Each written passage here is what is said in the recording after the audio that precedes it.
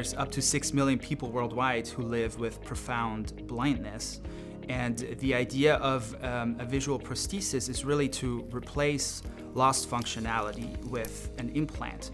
Even though these devices are already out there, the vision they can provide is rather limited. What I see is nothing like the vision I had before. It's a totally new way of seeing or interpreting vision.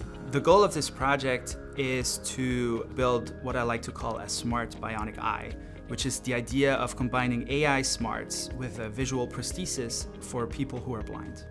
Rather than working towards one day restoring natural vision, would it be better to find ways to provide practical and useful artificial vision today?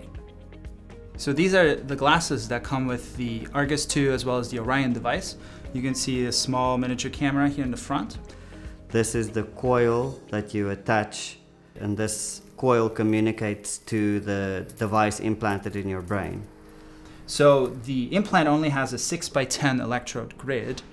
And move my finger in front and you can see that there is motion, but it's really hard to pick up any shapes. When I look over there, I see a very bright light coming in. That might be the sliding door. And then all of the dark gaps that I see, those might be objects in the room. So this is where Dr. Bieler's work would play a very crucial role into filling these gaps for me. I can see something, but I don't know what it is. But with AI or with object recognition technology integrated into this device, I would be able to look at it and it would be able to tell me that's a human, it's a car, it's a trash can, whatever. The important part of our approach is that it shouldn't just be me, a sighted researcher, sitting in my office thinking about what would be helpful, but to actually incorporate the help of these bionic eye users and blind researchers at all stages of the development. A lot of research that has been done for blind people has been done by sighted people. And the problems with that varies. The main one being that sighted people don't know the challenges that we have. You know, the target population is blind people. It doesn't matter if it looks cool on a paper, it needs to be useful. A big advantage of our approach is that we are using virtual reality. The current implants produce a very limited field of view, so it's like watching TV from across the room.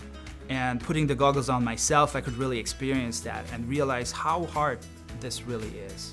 If a smart bionic eye gets developed through this research, it's going to change the life of millions of people around the world, not just myself, and blindness will not be an issue anymore. It's my life's work, right? It's more than research. For a lot of people working with this, it's a cool little project. For me, it's deeply personal. It's the goal of my life.